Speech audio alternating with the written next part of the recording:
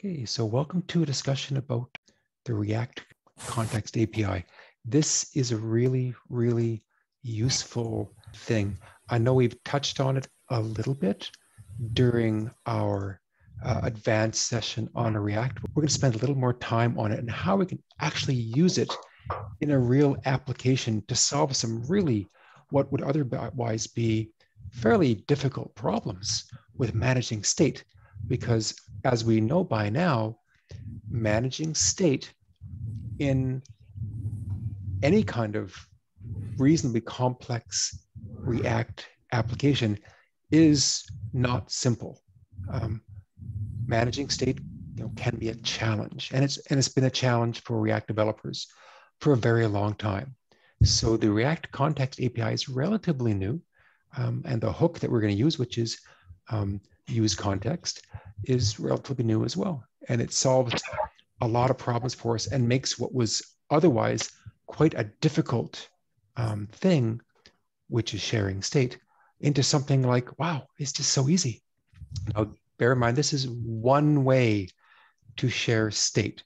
And for small, medium-sized applications, this works. Larger applications, you might be tempted to use something like Redux. Redux is a really great add-on to React, which specializes in managing state. It takes a bit of getting used to. In the scheduler app, we did kind of set things up similar to what you would see in Redux with a use reducer. But Redux is kind of a big stick, and the context API, by contrast, is very lightweight. It's built into React, so there's no modules or packages you need to add, and it's really easy to use. Today, I'm going to go through this little application that I wrote, which is my demo React context application. Some of you may have already downloaded it. I do encourage you to grab it, click on that green use this template button, and make your own copy. It's a great proof of concept of the React Context API. And I have mentioned to people before that having these proofs of concept, we call them POCs, as developers, those are our bread and butter. And this app is not bad. I've kept it fairly simple. It's got a login page and an info page, and it uses state to switch between the two. But its main focus is the context API. So let's look at how it works. We have a login page. So here is my app. There is a login page, and that is a login component. I call it a page. It's a component. Let's look at my app.js because that's where everything starts. Not much to it. I have my return. There's my render, or my template for my React application. And I have login, and I have info.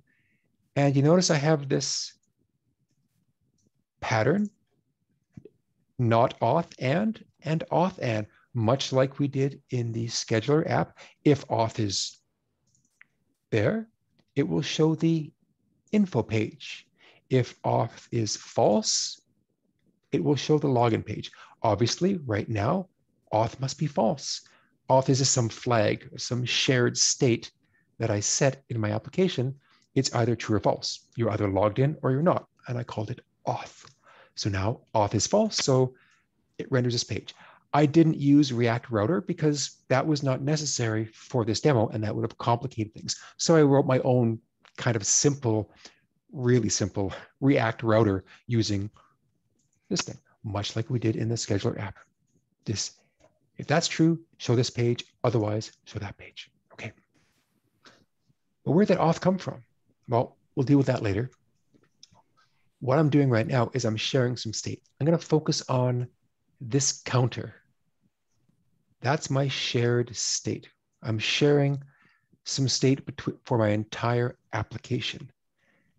And let's take a look at how that state is shared. I have a file called state provider, and I structured my application with my pages, my providers, and my app. And that's it. My pages are my two pages, auth or info and login. And my providers are things that provide state to me.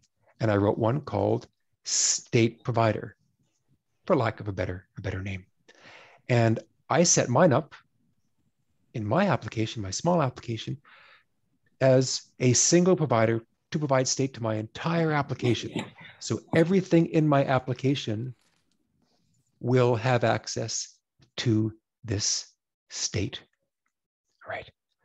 And now it looks a little complicated, but it's really not so bad.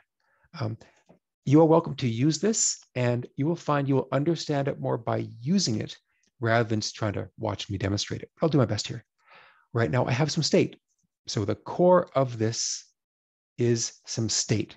It's just some demo state. It has a counter and maybe some other stuff.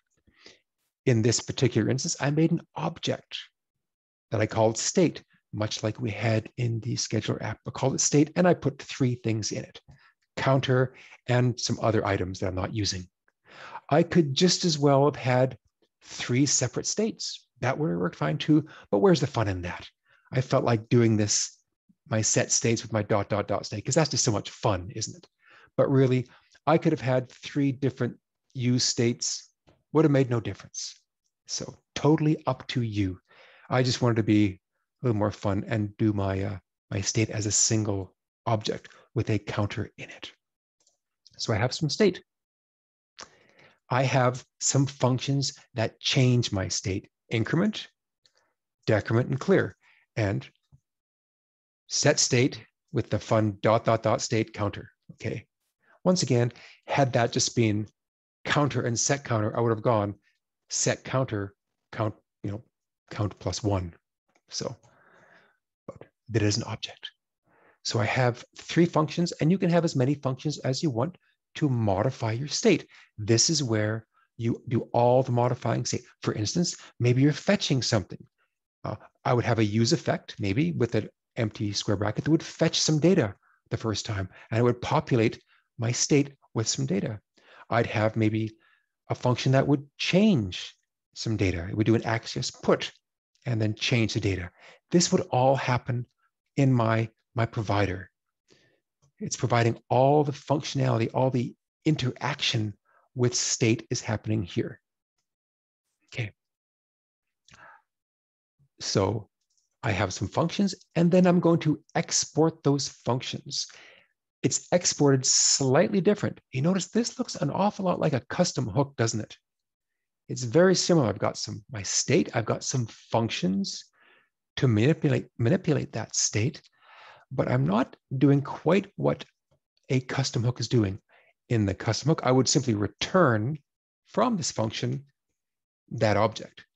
But here it's a bit different. I am creating an object here with all the things I want to export. I want to export the state itself. I want to export the counter inside the state just for fun. Didn't have to, but I pulled out that counter from state and exported it as well. And I called it counter. And then I exported my 3 functions: increment, decrement, and clear. So what we do to make this work is I'm going to return state context.provider with the value of that data. What I am in effect doing is turning this into a component. This now becomes a React component called state provider. And I have state context, which is right there. It's a function called create context. And create context is part of React. It is a function you get from React, just like use state. It's called create context. You can create a context. So create context there, okay? And then I am using that as a component, or the value of a component. So provider data. So essentially, this state provider becomes a component. Now, what does that do for me? Well, what it does, it allows me to wrap things. Anything that I wrap in a state provider component has access to all this stuff. Anything. And all of its children and their children and their great-great-grandchildren still have access to those things directly. They can all access this state for free. And it really is for free, and I'll show you how. So let's see how that's implemented. This is how it's written, and this is a bit of magic, and you might want to simply just copy this for now and worry about editing it later. For example, I could have added something to manipulate this state. Maybe I'd have a function to set item 1 or get item 1. But all I have is for counter right now. Let's look at how it's used. So to use it, it's not hard. I just simply wrap whatever I want to have access to that state in this state provider component. I import it. It's a component. This is just a component, and I simply wrap it just like that. I'm wrapping everything in my app. So now my entire app, or everything in my app, now has access to the state provided by that state provider. Okay? Well, how does that help me? Let's take a look. Let's look at the login page, because that's what's being shown right now. Login's being shown.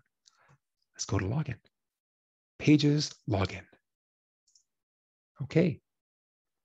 Now this one is not even using my state provider at all. It has no access to it. It's using a different provider. We'll talk about that later. But it's not using the state provider. So the state provider is invisible to login. It is not using it. But inside my login component, I have a counter component right there. We love counters. Everyone loves counters. We love counters. There is a counter component right there.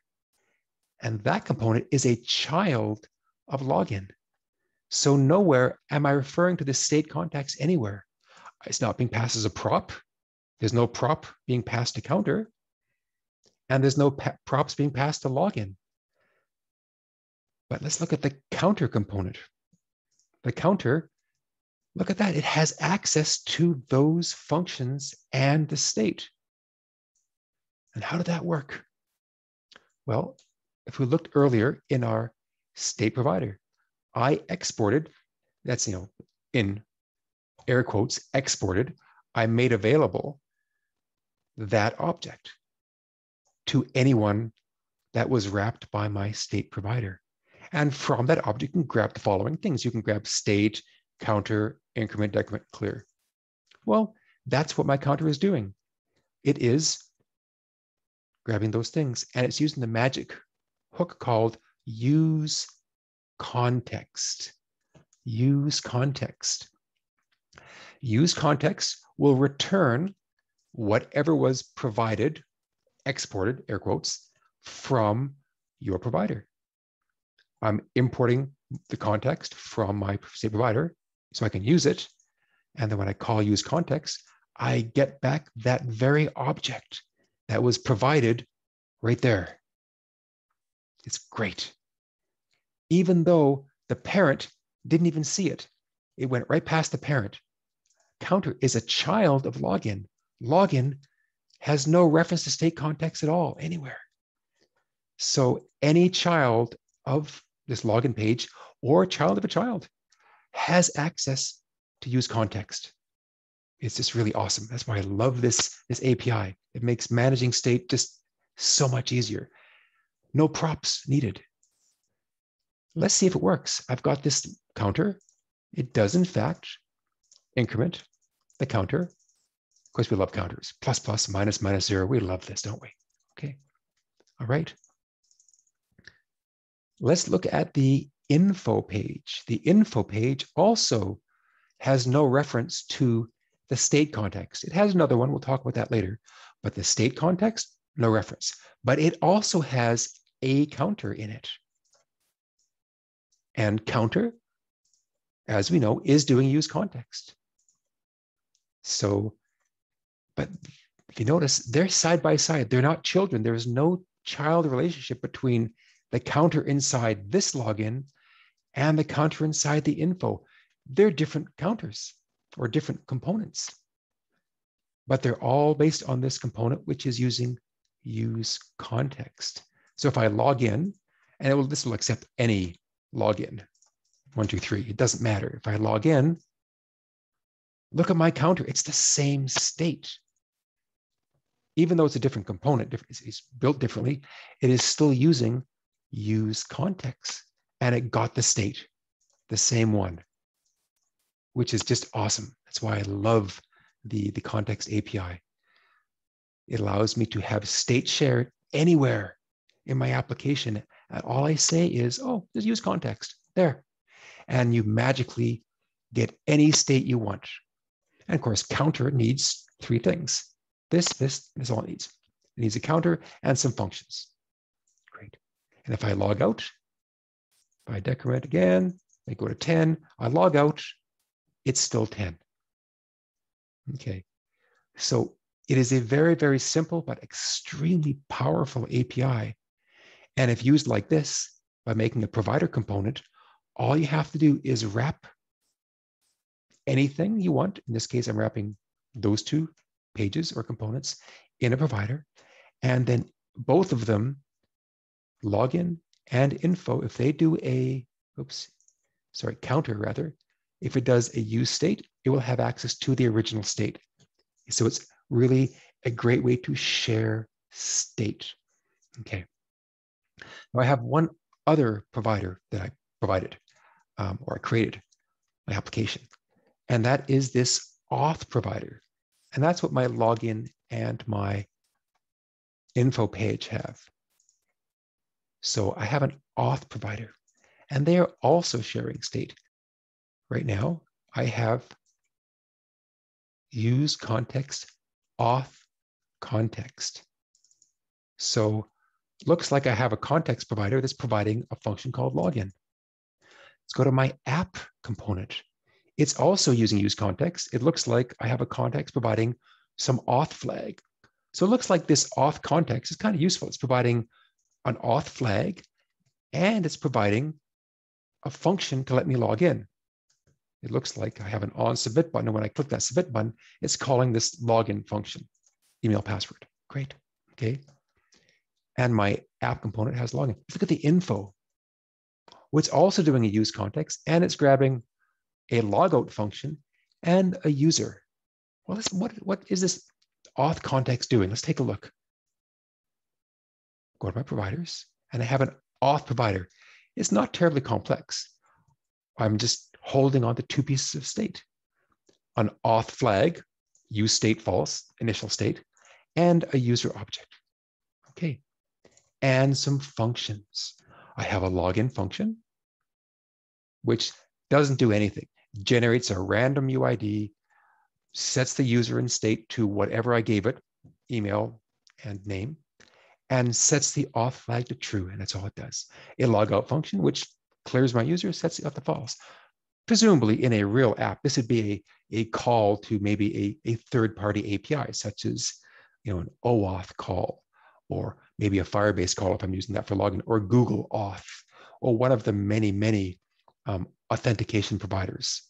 And I would get back an ID, and I could store my information in my object. Right now, it's simply doing nothing. It's simply logging anybody in. But now I'm logged in. And look what I'm exposing. I'm exporting, air quotes again, the following information: the auth flag, the user, and these 2 functions. And it's doing the same thing. It's converting this provider into a component that can be used to wrap something.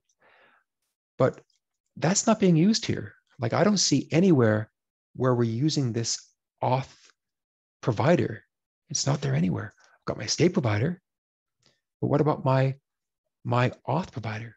Well, it turns out that if you try to, for example, use context and you're not wrapped in it, that doesn't work.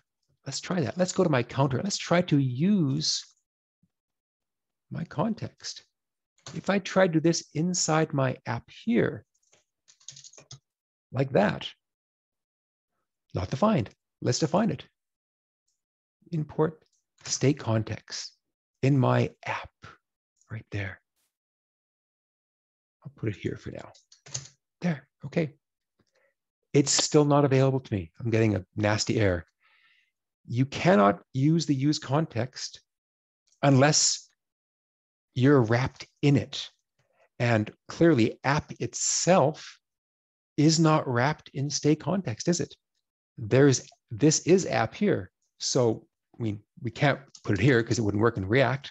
So we would have needed to have our entire app component wrapped in this state context if we wanted to be able to use context of it. So we couldn't do that. But it is working. If you notice, we are, in fact, using this context. So how did I do that? What I did a little trick, because remember, app.js, that's not the whole story. Remember back from our very first discussions of React? What comes before app.js? Anybody?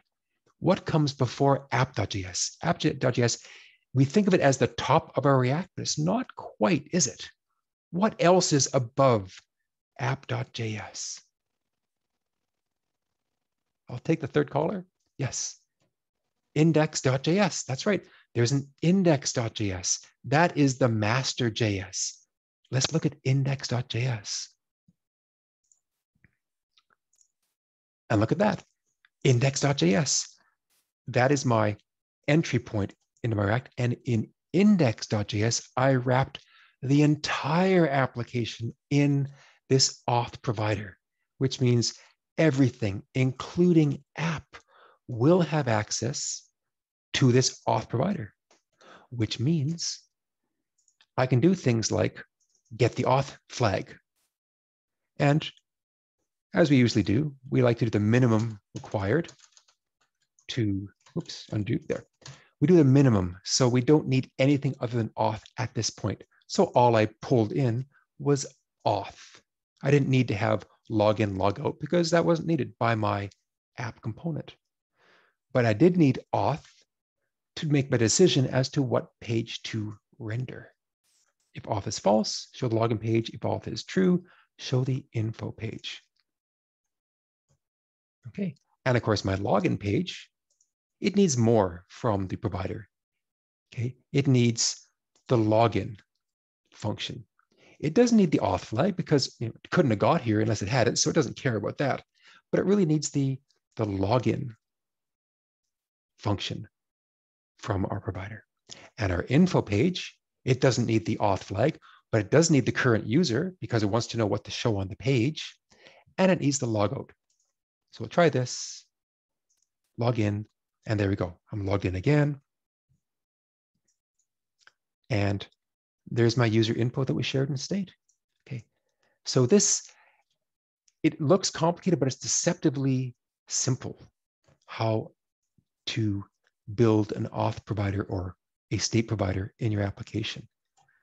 You simply create a provider, in this case, a state provider, and you don't have to do a fancy object if you don't want to. I did that because I just think that's kind of cool through the ... state thing, right? From the scheduler app. Have some state that you want to save, make some functions to interact with that state, get stuff or pull stuff out of the state, and then expose those functions and the state itself to the outside world or to your children that you'll be wrapping the things in. And this pretty much stays the same, other than maybe the name of the context. That's pretty well just boilerplate. So you can take this JS file and really modify it for your own uses in your final project if you want. If you're having trouble, pushing props down all the way to manage state, this is a convenient way to share state. So they have a provider, and its job is to manage widgets.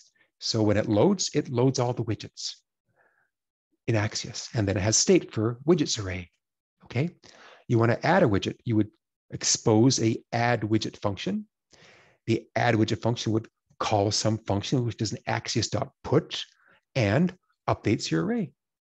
And it's done because the array is exposed, so it'll become instantly available. Okay. Well, the question is, provide syntax or clarity on the syntax of state context.provider.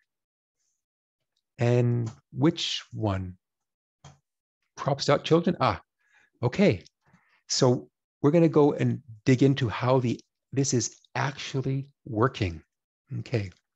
So you probably know from your advanced React lecture that this is how you can actually wrap things with the providers. So state context, we're creating a new context.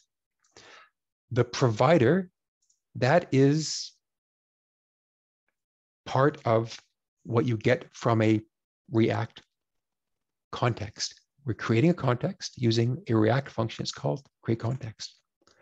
The provider is a built-in component, if you will, that is part of the state context. If you create a component with that, anything you wrap in that will have access to that thing. What I'm doing here, I'm abstracting that away, so this whole thing becomes a component, and props.children, which means anything that my state provider component wraps, it'll be like having that around it.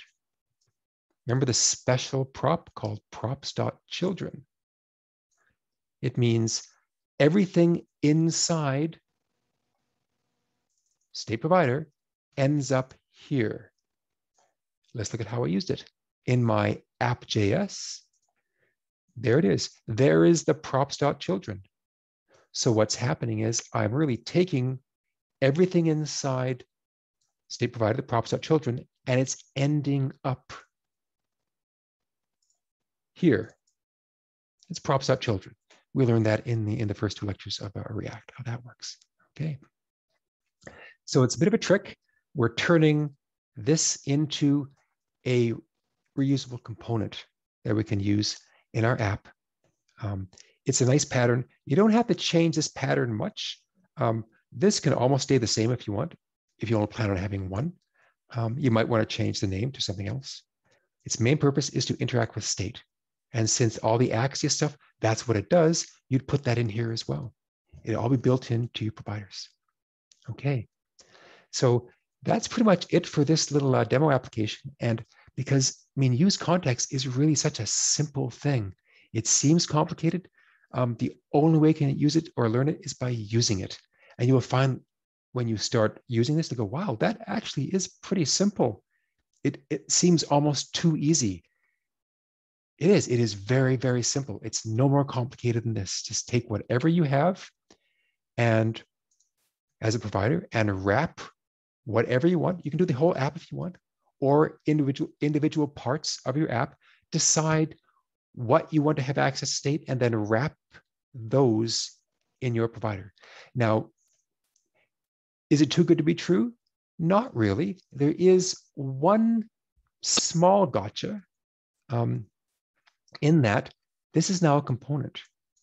So we know from our work in React that when a component, when its state changes, so if the state in my state provider changes, that component re-renders along with all its children. So since I'm managing my state now in this state provider, if this state changes, set state, it will re-render itself and all of its children, which is really all my children. Sounds like a soap opera. Okay. So that means that state provider renders and all the children re-render as well. Now, that's not a big problem in a small, medium-sized app. I don't mind, rendering because it's a virtual DOM re-render, not, of course, a browser render. And we do know that JavaScript can create 10,000 objects in the time it takes to update one thing in the real browser. So it's not a huge problem. But if the C had like millions or hundreds of thousands of components, it could start to be a performance hit. So for very, very large applications, you would have to judiciously select what you wrap in these providers. Maybe you wouldn't want to wrap your entire app in a single, monolithic or huge provider. One advantage of something like Redux is that Redux doesn't trigger a re-render of everything when you change things. So when applications get big enough, you might want to consider using something like Redux to manage your state. But for a small or medium, and medium is still pretty big. I mean, a medium app is still a pretty darn big app. Using context is still a great choice. So, okay. Well, that's it for our context demo. This is make sure our counter still works. Look at that. Plus, plus. I just love counters. You know, there's like the gift of the world of counters. We can't get enough of them. Okay. So thank you, everyone, for joining us for this context API. It is a very simple thing. I encourage you to download or clone the GitHub. Make sure you click the use this context first, of course, and then make your own copy. Okay. All right. I will see everyone later, and I'll be tuning in for final projects.